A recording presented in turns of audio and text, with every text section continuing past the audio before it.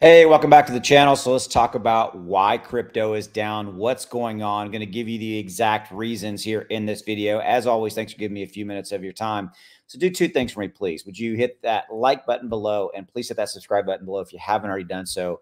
I cover crypto every single day. My name's Austin with two goals: keep you updated and help you make more money in this crazy crypto market. Look, this continues to be the ongoing narrative that we have right now where crypto is just kind of gradually moving down.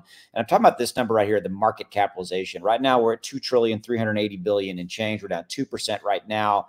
Just 4, 5, 6 days ago, we were north of 2,500,000,000,000. So we've had hundreds of billions of dollars in market capitalization leave the market. Okay. So what's going on? We're going to jump into that. I mean, we got crypto down, as I said, we got Bitcoin now down in that 65,000 range.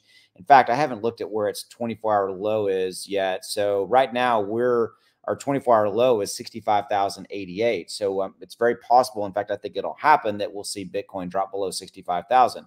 Am I worried? Do I think that this is the sky is falling kind of thing scenario? Absolutely not. I mean, bottom line, I've been talking about this on my channel for months and months. This is the expectation. We've known that this is going to happen, and kind of what's going on. Look, crypto market's down, Bitcoin down 5+%. We've had a 20% crypto market drop. That's the one that I just told you about, where we saw, basically a couple hundred billion leave that number, the entire crypto market capitalization, right? Okay.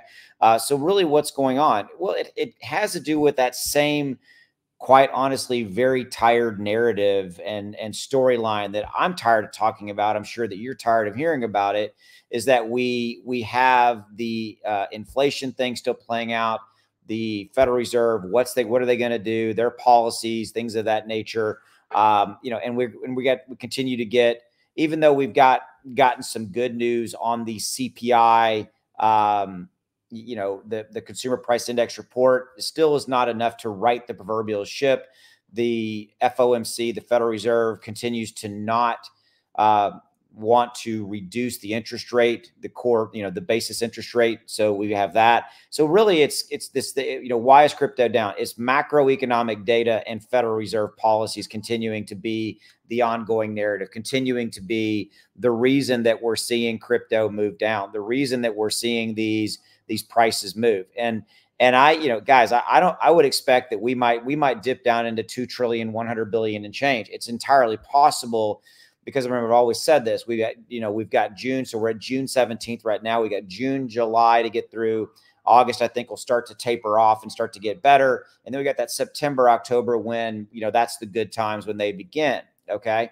So we've got a lot of things at play. Also, historically, we know, because of, historically with the Bitcoin halvings, the previous ones, we've got that at play here as well. So there's that 5 to 6 month time frame after a Bitcoin halving rolling, that we see bad times, if you will, or when the market moves down after Bitcoin halving. We're in the heart of that. So, the 5 or 6 month time frame after the Bitcoin halving, the halving happened in April, September, October. Okay. So all of these factors are adding up to the fact of, hey, this is where we're at right now. So you need to kind of understand that this is going to be a theme, a narrative that we're going to continue to see play out in all of crypto. I think we could see Bitcoin go to 60,000. And I've said this before. I think that we'll see Bitcoin channel between that 60,000, that 70,000. Right now we're at 65. We're right in the middle of that. And all of, by the way, when I say, and then everything else kind of follows suit. Okay.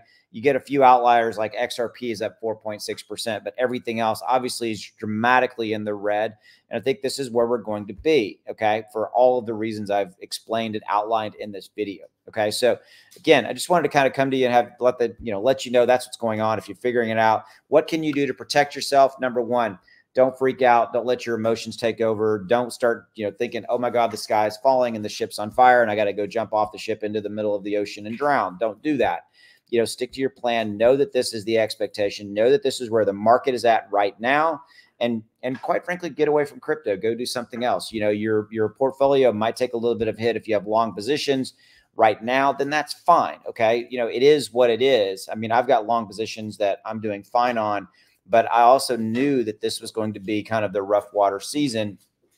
And so, I did buy some meme coins last week. They're down a little bit, but I'm not worried about them because they're going to go back up. Okay. I believe fundamentally in where we're at in these markets. And I own, again, all the blue chips. I own Bitcoin, Ethereum, Cardano, all of them, Polygon, Polkadot, you name them. I own XRP. I own all of those. Okay.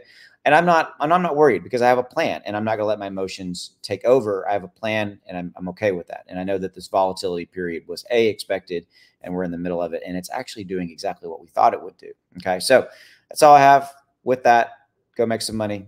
I'll see you. Thanks for giving me a few minutes. See you.